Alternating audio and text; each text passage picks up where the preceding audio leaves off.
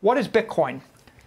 Well, Bitcoin is the world's first engineered monetary system. And what happened is a set of engineers, nameless engineers, recoiled in horror after the great financial crisis with all the bank bailouts. And they looked and they said, this just isn't fair. It isn't right.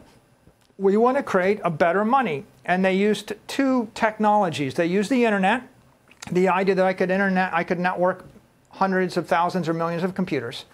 And they used cryptography, the idea that I could cryptographically sign something so that it could not be tampered with anyone, friend or foe.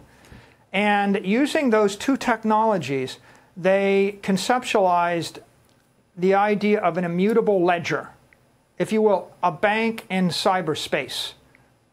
What if 100 people got together, 100 people with money got together, and they said, we're going to create a bank in cyberspace.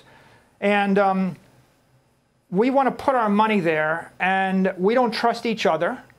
We don't trust the government. We don't trust any corporation. We don't even trust any one computer. So we create a program that keeps track of a ledger, 21 million coins, or shares in the bank, divisible by 100 million, called down to a Satoshi. So 2.1 quadrillion Satoshis. You don't have to know that. All you need to know is there's 21 million coin units. You can't make any more. And they wanted to create it so that they could send their money to each other, to anybody in the network. They could store it for 1,000 years, 10,000 years, 1,000,000 years, forever. And they don't have to trust anybody. So they created this idea of Bitcoin. It's an asset that's protected by cryptography, and it's stored on a ledger. The software administers the ledger.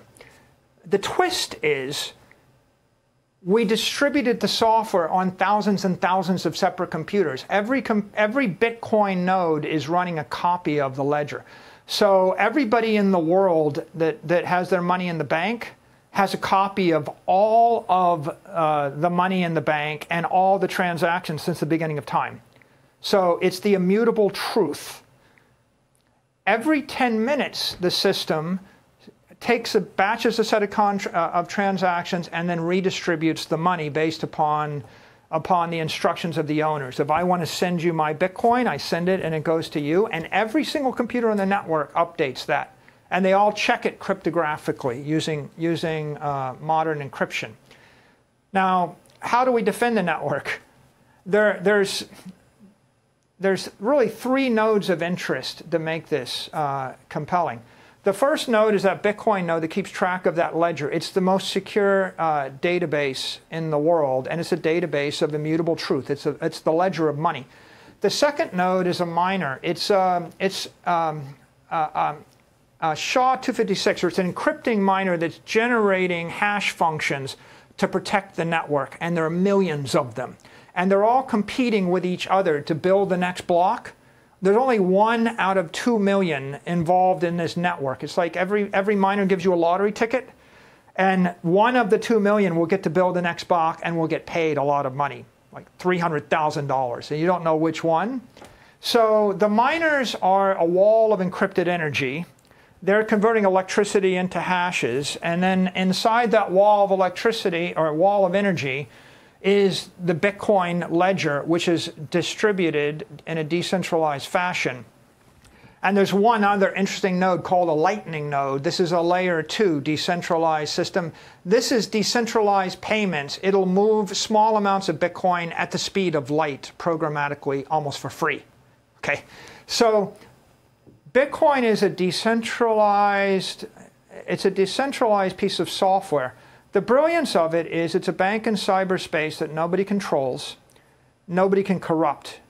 It's a bank run by incorruptible software offering a global, affordable, simple, secure savings account for everybody on Earth that has neither the means nor the inclination to run their own hedge fund.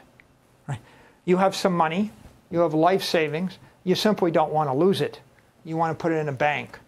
So Bitcoin is that bank in cyberspace. These engineers came up with this idea. Who are the engineers? Well, we don't know. We know some of them. They're the cypherpunks. They were into cryptography. The most important of them was Satoshi, who we don't know who it was. Satoshi wrote the white paper, created the first version of Bitcoin, gave it to the rest.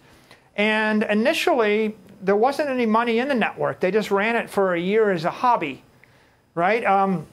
And then over time, there was a famous transaction where somebody bought a pizza, right, for like 10,000 Bitcoin, one pizza. And that was the first transaction. And then the network gradually began to monetize as people bought into the network. And so it's like a fire in cyberspace. Should we be nervous that we don't know the identity of the founder?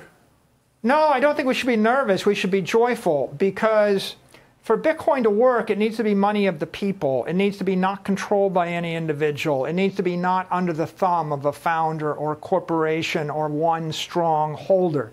The most important thing Satoshi did was he created this gift. He gave it to the world.